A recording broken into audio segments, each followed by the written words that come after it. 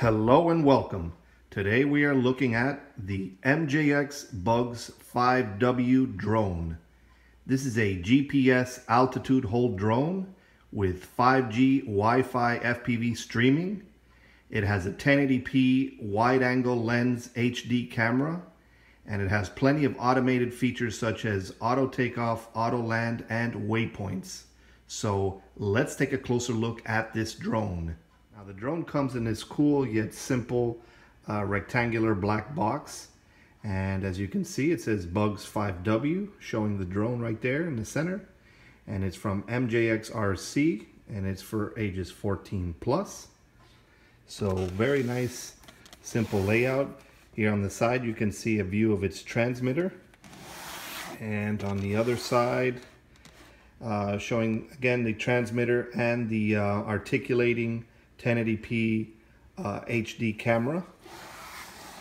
And on the back another view of the drone, and here it talks a little more about its features. Shows GPS, independent ESCs, 2.4 gigahertz two-way communication between the transmitter and the drone, brushless motors, 1500 kV 1806, has point of interest, follow me. So plenty of nice features there. So without further delay, let's take a look at what's inside here. So we'll open the box here, and right here at the top we have a little bag with instructions and a quick start guide and some stickers. So very nice right there. Let's pull out the styrofoam here. Right there. So let's set this down.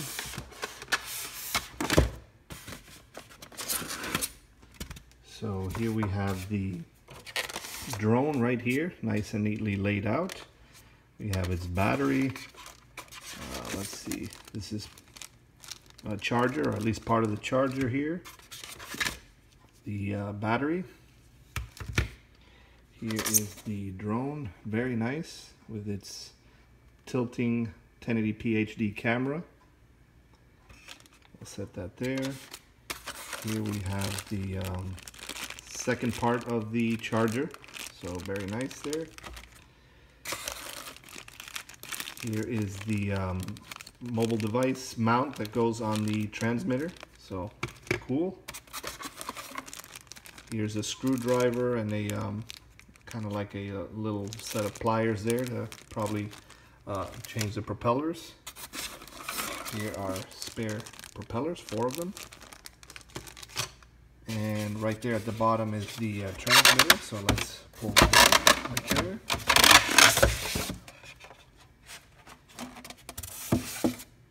Very nice.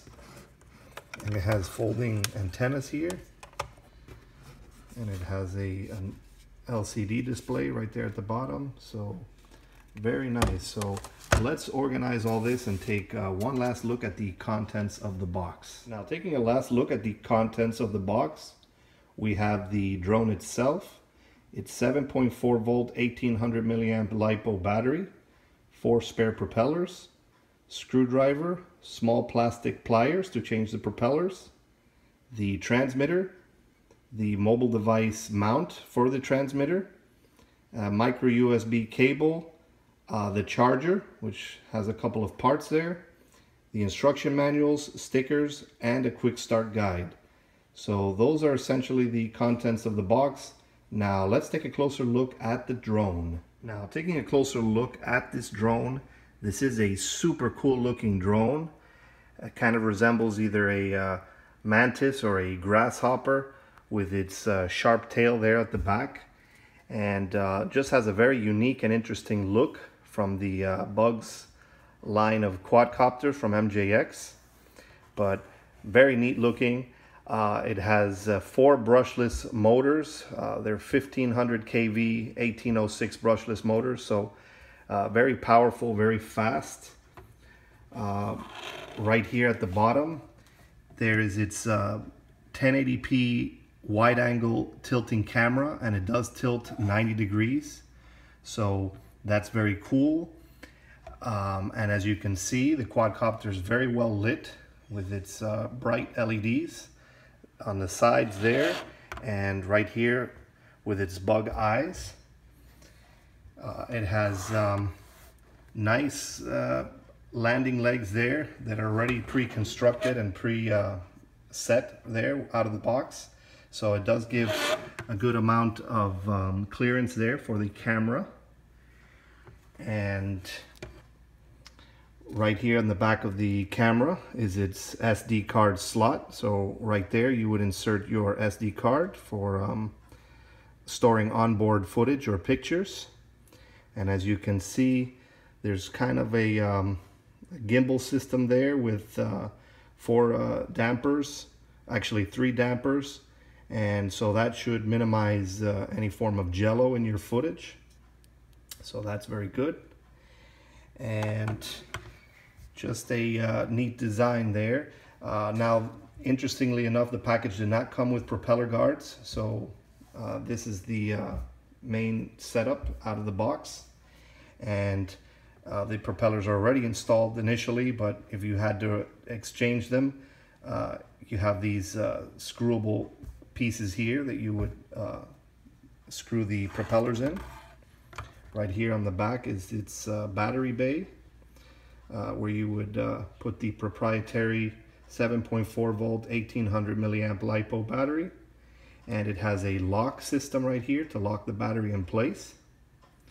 And there is no on-off switch here. The quadcopter activates as soon as you insert the battery all the way in and lock it in place.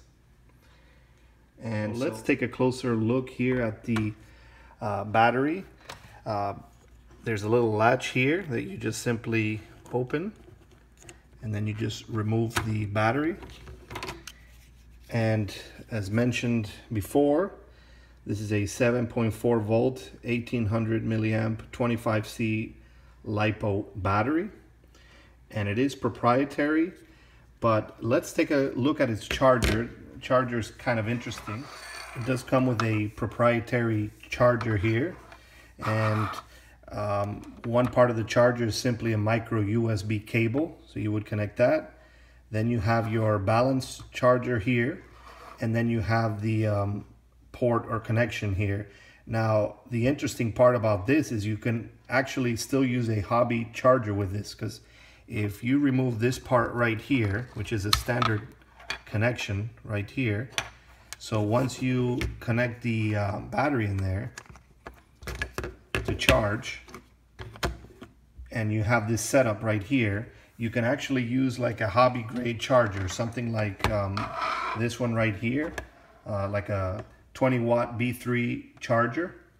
And so now you can plug this part in here, which is pretty standard there, as you can see here. So now you can use a hobby type charger to charge this proprietary battery, thanks to this connection here, this wired connection here. So that's really cool, and this will charge it in a lot less time.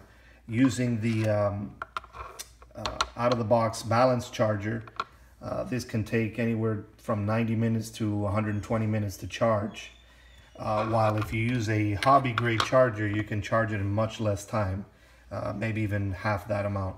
So that's very cool. And now this battery does provide the quadcopter with about a 15-minute flight time, so that's also very neat too. So now let's take a closer look at the transmitter.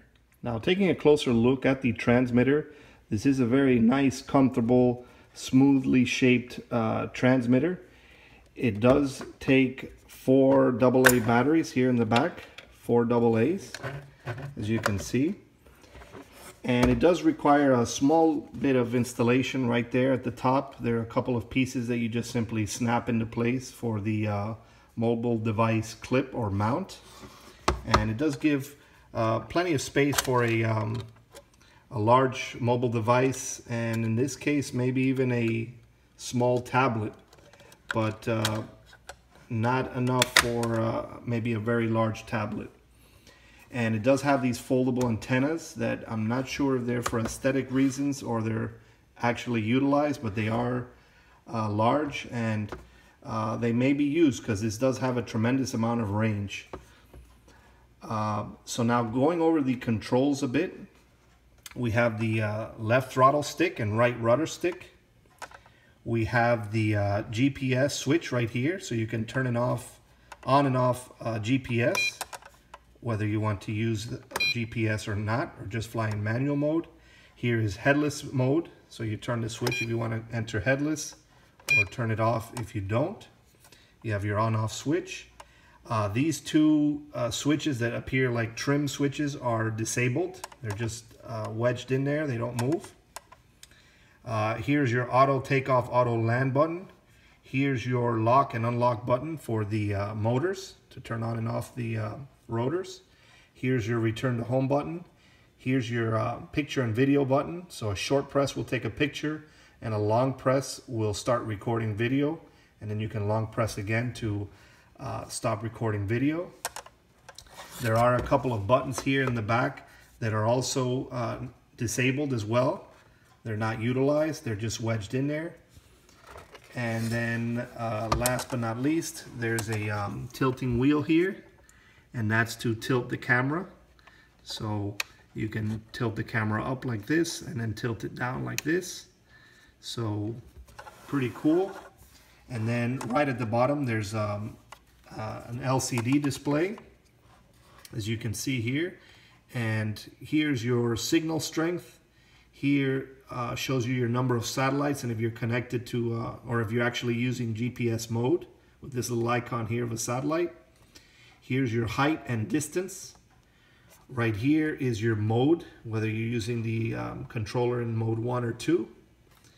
And then here's your transmitter voltage or battery life, and your receiver battery voltage. So basically the battery power on the quadcopter and the battery power on the transmitter.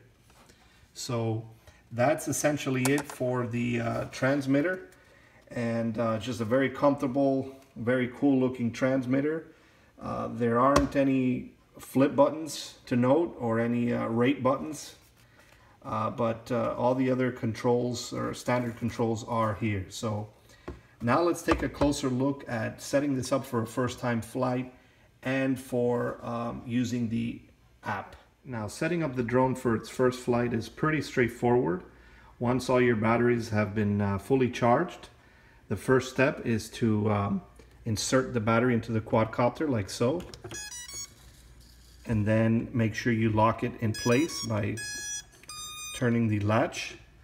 So once that's locked into place, you're gonna turn on the transmitter, and you have to push the lock button, keep it pressed, and then turn on the transmitter to make sure that it binds. So now it's bound. The next step is to perform a compass calibration, and that's pretty straightforward. While the drone is flashing like this in yellow, you first rotate the drone clockwise on the horizontal axis for about 3 turns until it turns green. So you just turn it like this a few times, and now you'll notice that it's green. So now you have to rotate it on its vertical axis. So you point it downwards and then just rotate it about 3 times clockwise as well,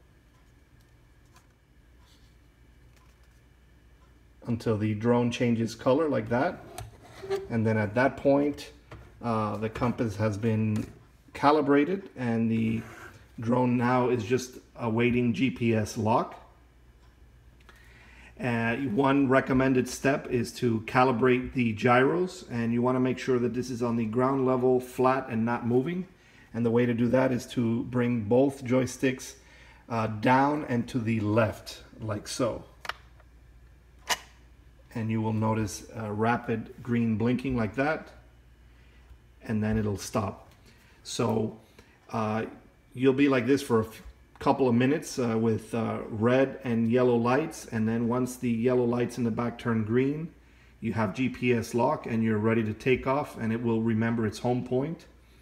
But now that everything has been bound, calibrated, and the compass has been calibrated as well, you want to take this moment to enter the drone's Wi-Fi and connect the app. So let's do that step right now. So once in your mobile device's Wi-Fi settings, you want to look for this entry right here that says bugs, and it'll have a serial number there. So once you're connected to that, which initially there is no default Wi-Fi password or anything like that, you next want to enter the app. And this is the app right here, the Bugs Go app, which is the app that's used for most of the MJX quadcopters. So once you enter that, you will see a listing here of many of the MJX quadcopters, Bugs line of quadcopters. And this model right here is the the Bugs 5W right here, Bugs 5W. So you want to connect to that. And then right here, there's some help instructions, and here you can enter your photo gallery to see videos and pictures that you've taken. But in this case, we're just going to go straight ahead and connect to the drone. And initially, there are some help related material shown right here.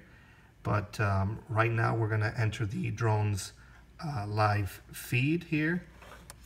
And as you can see right away here, we have a live feed with the quadcopter right there. And the range of the live feed is very good since this is 5G Wi-Fi. This has about somewhere between 100 to 200 meters of Wi-Fi, 5G Wi-Fi FPV. And the control range on this is about 300 meters, so very good range for both control and FPV. So now going into the app a little bit, this is a very feature-rich app with all of its GPS features. This does have follow me and waypoints and point of interest, so it flies around in a circular pattern to shoot things. So plenty of features with this app. So let's kind of briefly go over them. Right away here, we have this icon here for your photo gallery. This icon here will put the app in FPV mode here, so you can put it in goggles. This will allow you to flip the camera video feed if necessary. This will remove all the heads-up display so that you can see things a little clearer. This shows you your number of satellites connected. This shows you some settings and parameters. You can increase your maximum flight altitude, your maximum flight distance, your maximum flight radius. You can do a lot of those things. Here it has a checklist of all the things that you can calibrate and the statuses of those things. Right here it says the status, aircraft connected. This shows you your distance, your height, the battery percentage on the quadcopter, battery percentage on the transmitter, the signal strength. This shows if you're connected to the Wi-Fi signal or not. Right here, this button toggles between taking videos or pictures. So you can push that to take video and push that to take pictures. And here's the actual button that will take the pictures or video. Here's a picture-in-picture view of a map of where you're currently located. And you can switch back to the main FPV view. This is your return to home button. This icon right here will do the surround or orbit mode. And so once you push that, you can have the aircraft go in orbit mode. Here is follow me mode right here. So you push that and the aircraft will follow the mobile device because there is no GPS built into the transmitter. So it will follow the GPS coordinates of the mobile device that you're currently using. And then last but not least, this is your waypoints mode. So once you're in that mode, you can specify a point or points on the map, and the aircraft will fly those points. So pretty nice. Those three main GPS features of follow me, orbit, and waypoints are very cool. And overall, this is a neat flyer, very fast, very agile, and just very precise. So let's take her for a flight and see how she performs.